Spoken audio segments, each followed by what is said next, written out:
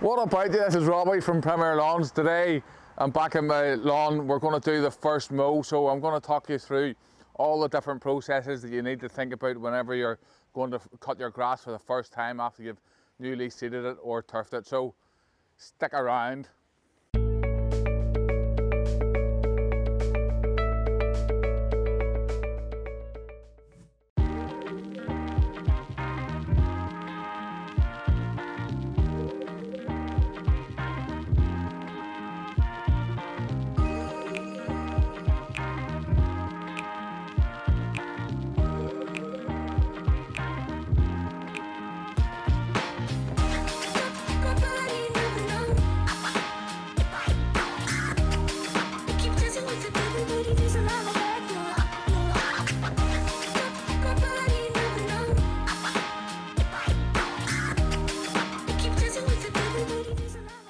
For those of you that are new to my channel, this is a lawn that was an ugly lawn and we did a lot of work to it. There was a lot of weed grasses in it. So we decided to kill it off and redo it, and I've been videoing every step of the way.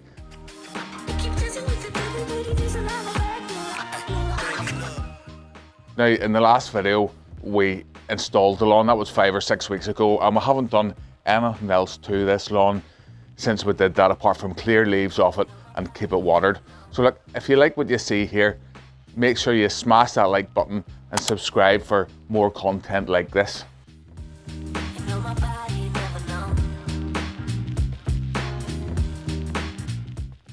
Alright guys, so whenever you're going to do the first mow for the first time, you want to get the cutting just at the right time. But 5 or 6, 7 centimeters is perfect for a new lawn, between 6 and 7 centimeters. So we'll have a ruler here, we're going to measure the lawn. If you leave it too long, if you let it grow too long, you'll miss an opportunity to thicken up the lawn. Whenever you cut your grass, it starts to tiller and that thickens up itself. Now I have a really good blog post on this. I'm going to leave a link down in the description if you want to learn more about the stuff that I'm covering today. We'll have a ruler, we're going to measure the grass.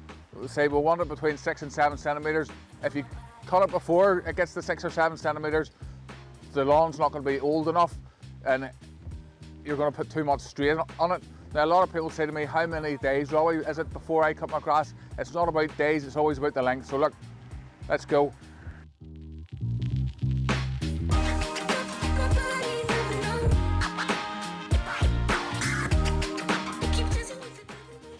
I'm not sure on the height my mower is cutting at, so I'm going to cut a small section and then measure it.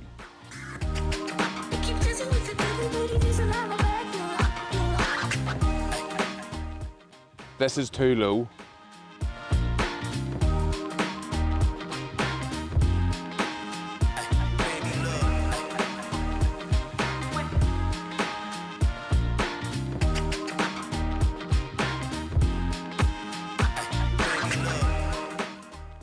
Perfect.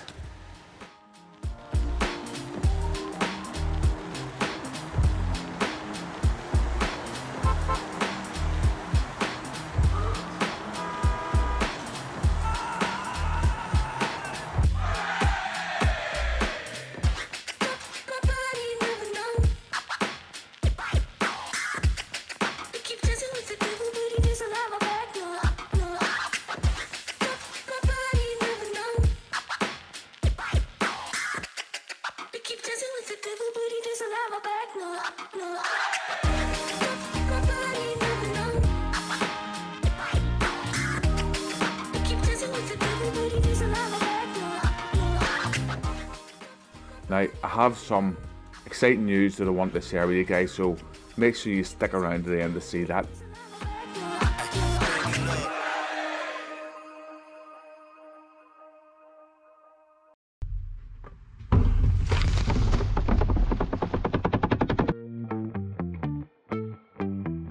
So there's the first cut complete, and as you can see, this part of the lawn is very sparse and I'm not happy with it at all. But that's a high traffic area where you walk on, and the ground must have been very well compacted before we started. So I'm going to show you guys how I'm going to fix it. Now the rest of the lawn I'm happy with it. The grass is lovely and thick on it, as you can see here. So we're going to use pencil tines on the aerator.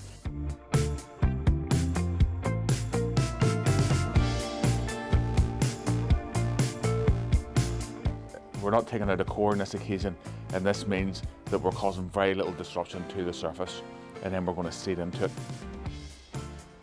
So as you can see here, there's some dead seed on the surface, but whenever we seed, the fresh seed is going to find its way down into those holes, and that's going to give it somewhere safe to germinate. Now, we are getting very late in the year, and some of this seed may take and it may not take, only time will tell. Now, if you didn't have an aerator, you could use a garden fork to do this if you wanted to do this yourself. So here's the lawn, a couple of days on after the aerating. I'm really happy with how well it's come on. It still looks sparse in this area, but I know that it's going to thicken up and the rest of the lawn looks absolutely mint. You've probably seen a lot of Milwaukee stuff in my videos. I'm getting sponsored by them now. What that means is I can carry on making content like this series here on the Ugly Lawns. Usually I set up the channel just to promote the business, and this year it's grown into something else, but these types of videos take a lot of time and effort to film, and they're made just especially for the channel, so getting a sponsorship deal with Milwaukee is really good. Now, I'm the only landscaper and gardener in the UK they're currently working with. So I have something else that I want to share with you. Since my channel's now got up to over 10,000 subscribers, we can start selling merchandise directly on the YouTube channel. So I'm going to donate the money it makes to one of the 3 charities. I'm going to put up a poll and get you guys to choose what charity that we're going to support, and then we're going to pick a slogan. But there's going to be more on that on my community page, so make sure you check that out. Again, I just want to thank Milwaukee for sending me all this cool stuff and helping making these videos possible. Listen, so thank you for watching. Always smash the like button, subscribe for more content like this, and I'll see you in the next video. Goodbye.